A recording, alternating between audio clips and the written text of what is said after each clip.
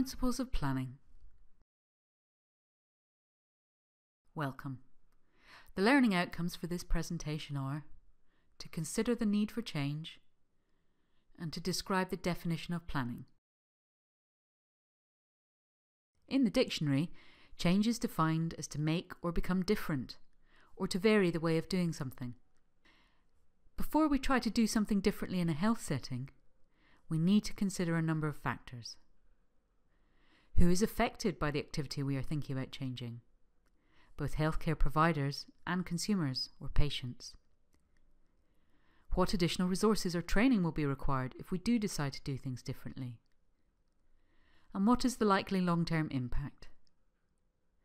Because of these issues, whatever change we are considering, it will have to be planned. Planning is an activity most of us carry out every day, but we may not recognise it as planning.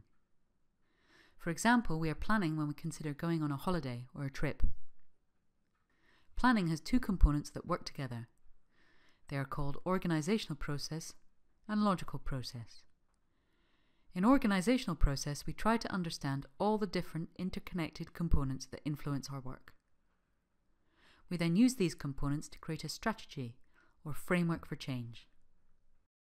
The logical process details all the activities we need to carry out in order to achieve our desired change. There are 4 basic stages to planning.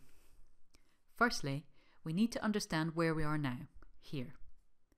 To do this, we establish our present position, and this lets us decide if change is required or even possible. The second stage is to identify where we want to get to in the future, there.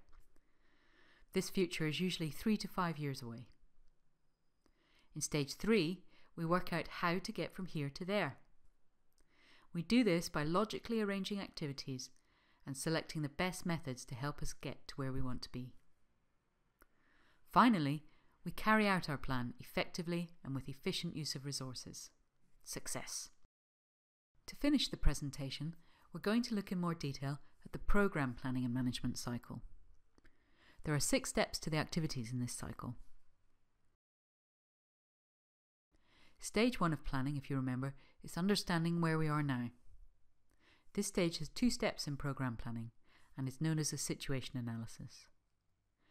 In step 1, we assess the needs in the community, identify the relevant strategies for primary, secondary and tertiary prevention, and assess the resources already available at each level of delivery.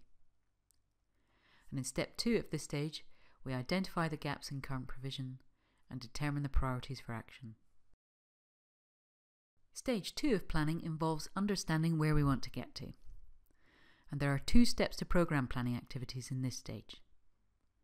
In step 3, we convert the prevention strategies we have already identified in step 1 into a plan of action with clear objectives which have targets and indicators. And in step 4, we prioritise our objectives and create a budget and timetable for the activities needed to achieve them. We also, vitally, secure the resources we need to carry out the plan. Stages 3 and 4 of planning are about ensuring we can carry out the plan effectively. This is the implementation phase, and planning activities here are referred to as monitoring and evaluation. Again, there are 2 steps. In step 5, we carry out several activities, often more than once. We monitor progress of implementation, identify problems and solutions, review implementation, and if corrective action is needed, we revise the plan. In step 6, we evaluate the programme of work that resulted from our plan and decide if the plan can be scaled up elsewhere.